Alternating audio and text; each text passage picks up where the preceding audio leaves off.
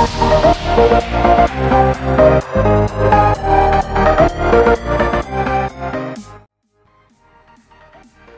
guys, Nitin here from the Broadband Zone, and today I'm gonna show you how to disable the airplane mode from the lock screen of Vivo devices.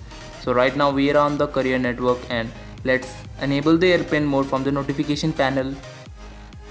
And here we on the airplane mode. As you can see that icon on the top left corner.